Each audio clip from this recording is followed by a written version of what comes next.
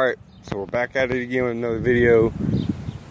This time it's going to be my 2 hits of 25c, 1000 UG. Each hit was 1000 UG, so I did 2000 UG worth of 25c, worth of a research chemical. But anyways, it started senior skip day in high school. And I called my friend up and he brought me, long story short, he brought him over to my house. And he left, so I put one on. And I walked to this field and I'm waiting to start tripping. You know, I'm starting to get the body high of the 25c, which feels like you're twacked out, but I'm starting to get the body high. And I'm like, all right, it's starting to come on. So I'm sitting down.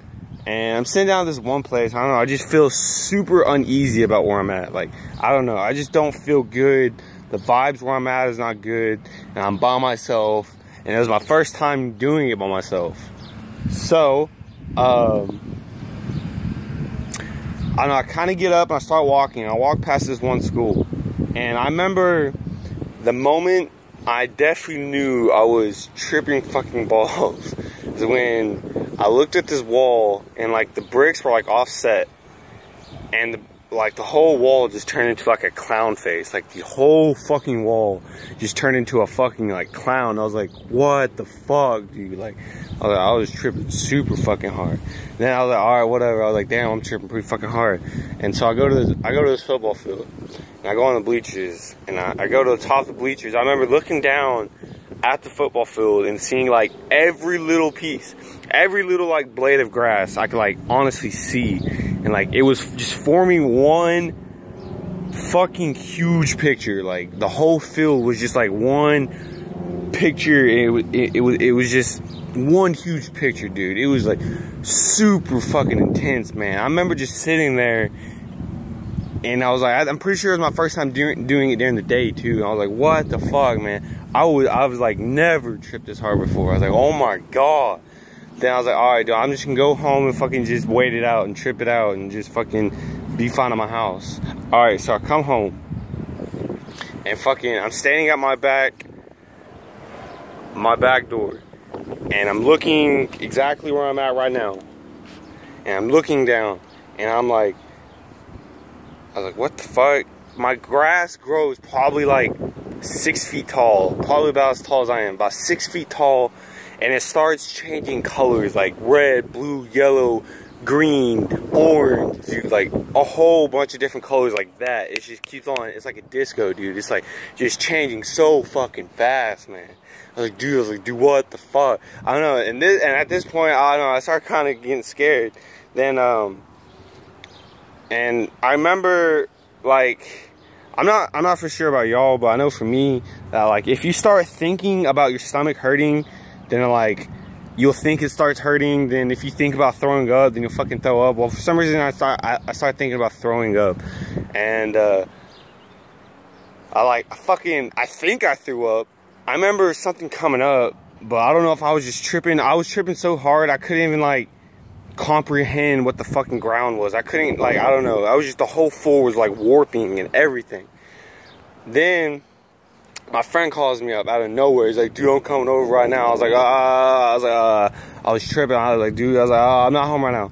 He goes, dude, your car's home. I was like, dude, I was like, well, I'm not home. He goes, dude, you're fucking home. I'm coming over. I was like, fuck. So I kind of just accepted it. As soon as he walked in, he kind of knew I was fucked up on something. He just didn't know what. And he walked in and, nah, he's not even a friend anymore. He's a fucking snitch. But anyways, he walked in. Then I was like, dude, I'm fully blown tripping on fucking acid right now. And then he was like, all right, anyway, so we just tripping and fucking I'm telling him what I'm seeing. He's not believing it. Then we go down to this workout place. And this workout place, he's working out. I'm not. I'm just sitting there. I'm just tripping. And he comes up to me. This is probably one of like the most intense moments. This is probably like max peak. He's like, dude, be 100% honest with me. I was like, okay. He's like, tell me what you see and don't lie. I was like, dude, I looked at him. I was like, dude, if you could see what I see right now, you would not fucking believe it. He goes, just tell me the truth, 100%. I was like, okay. So I looked at his hair. His hair was a disco ball, dude. Like, it was changing colors just like the grass was, but like way more fast and like way more intense. And like the tips of his hair were shooting out light beams, dude. Like each little piece of hair, the end of it was shooting out light beams. I was tripping that fucking hard, and I told him that. He's like, dude, there's no fucking way. And he's like, dude, give me a tab of acid. He smokes weed, but he doesn't fucking, he's never done fucking shrooms. He doesn't even know what the difference between 25i and real LSD is. He doesn't know anything about the NBOMes or fucking nothing, dude. And he went, I was like, dude, no, you cannot handle this. And fucking, I remember, oh my God. Then I go inside my high school. I go inside and I walk up to my teacher, because I remember telling him at the beginning of the year, I was like, I'm gonna come to school fully blown tripping on LSD one day, because he kind of was just cool like that, because he did it too back in like the 70s and 80s when he was a kid. He's like, no, you're not, you're bullshitting. I was like, all right, well, bet, watch. So I walk into his class, you know, I'm fucking fucked up, and I walk in there, he's like sitting at his desk, and I just walk back there and I start laughing. He goes, what? I was like, you're not gonna believe me right now, but I'm tripping balls right now. And he kind of smiles, and he's like, dude, get the fuck out of my class. So I left. I was walking down the hallways, right? I was walking down the hallways, and there was 2 dragons flying beside me on each side. There was just 2 dragons just flying like this, just fucking like, where, I don't know, I couldn't stop looking at them. They were just beside me. They're like the Chinese dragons, like, I don't know, they were just fucking like there and just flying beside me. I was like, oh my God. I was in school too, and I just walked home. Then I just watched, I tried to experiment with it. I just watched Joe Rogan videos and try to like learn. I don't know, I feel like it's harder to learn shit while tripping on 25i than it is LSD, because I don't know, I think LSD just like absorb information better. But that's really about it. And I kind of just went home and just finished out my trip there. Lasted like say lasted like 8 hours, 8, 9, 10 hours, somewhere around there. But it was pretty intense. That was 2 tabs of 25i and 1000 UG, so it's pretty fucking intense. But that's my trip story for this one. I'll probably have more trip stories coming up. I don't know. I'm kind of just making these videos. I could really care less who's watching them, but it's just for people out there that have never done hallucinogens and they kind of want to know what it's like.